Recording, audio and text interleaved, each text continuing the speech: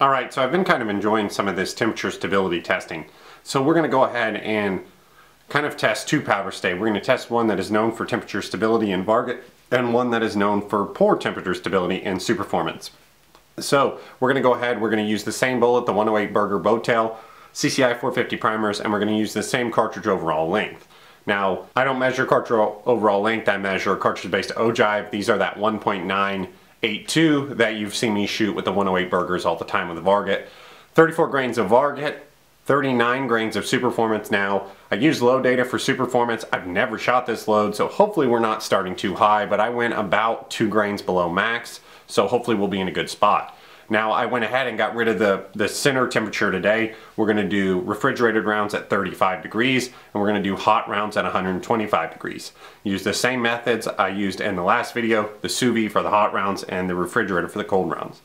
Rounds are going to stay in there for at least 2 hours, and then we're going to go out and shoot them and see how our temperature stability is. So let's get out on the range. Alright, we're out here on the range. The target is at 100 yards. Those orange circles are 1/2 inch. This is my Sequence Havoc hit, chambered in 6 GT.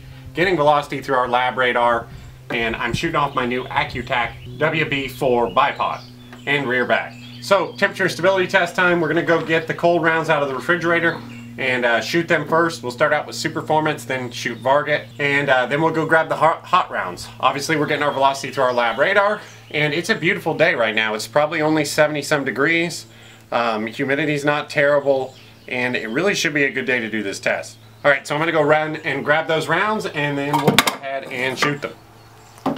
Alright, so I've brought a piece of paper towel here, and I'm actually going to wipe each one of them to try to eliminate the condensation today. Now, it's not as hot as it was the other day when I'm shooting, so I'm hoping we won't have as much, but that was causing a sticky bolt lift, which I didn't really like. So I'm going to wipe all 3 rounds, put them in the gun, and then we're going to shoot them. So they just came out of the refrigerator, they're very cold. Going to start out with the Superformance ones. Okay, we're going to load them in and shoot them. Okay, 3 rounds of Superformance here.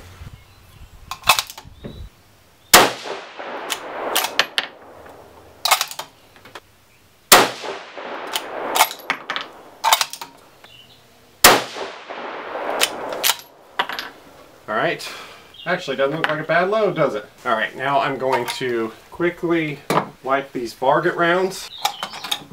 Okay, and we're going to shoot those.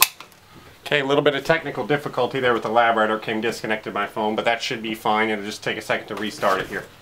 Alright, rounds with Varget here.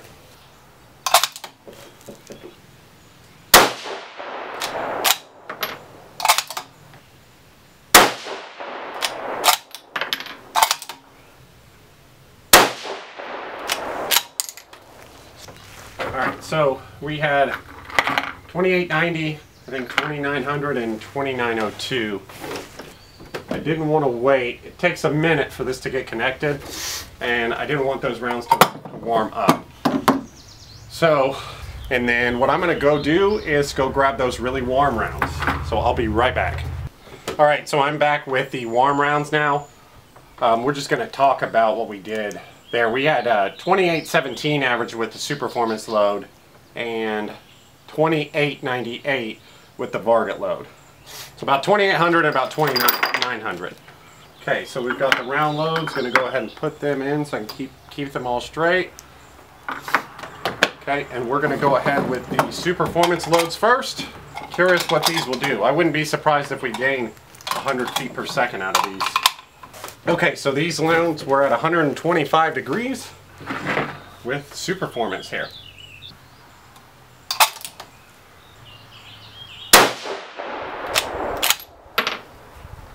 $29.48.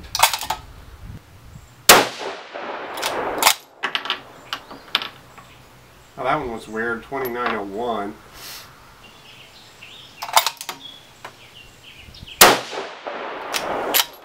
And that was $28.84. So pretty big jump there, didn't we? We averaged $29.11. Gonna go back to our Varget loads here.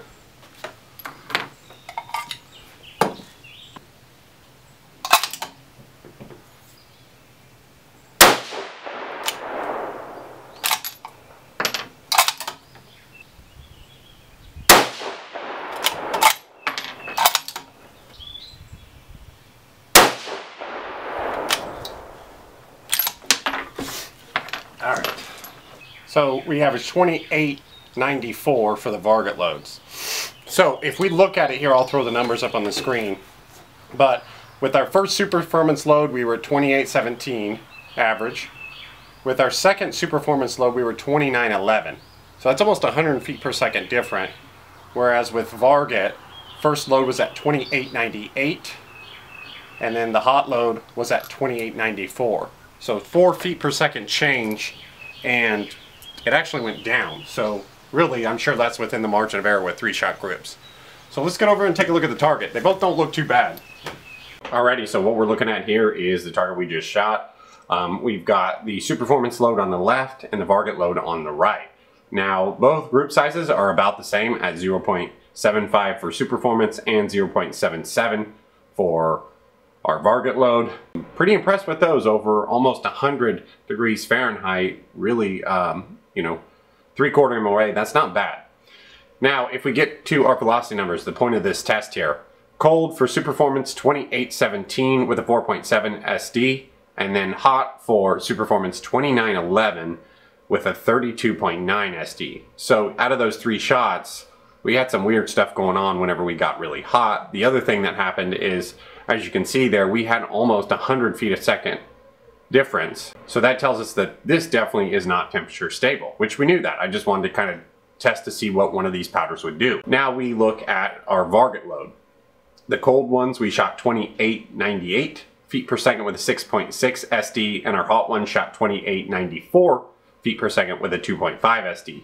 So 2 things here. Our SD is consistent, it's good both times, and our velocity basically did not change. We had 4 feet a second change, and we actually went down with the warmer rounds, but I'd say this is within the margin of test. It really didn't change at all. So this tells us why people love to use Varget in competition.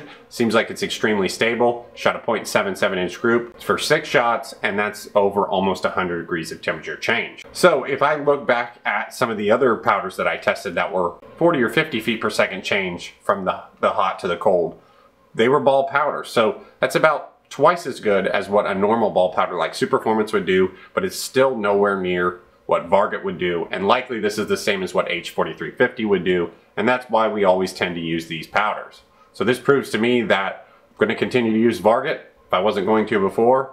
Stay ball 6.5 stay ball match, they're good powders. They're better than, say, like a Superformance for stability, but they're not as good as Varget.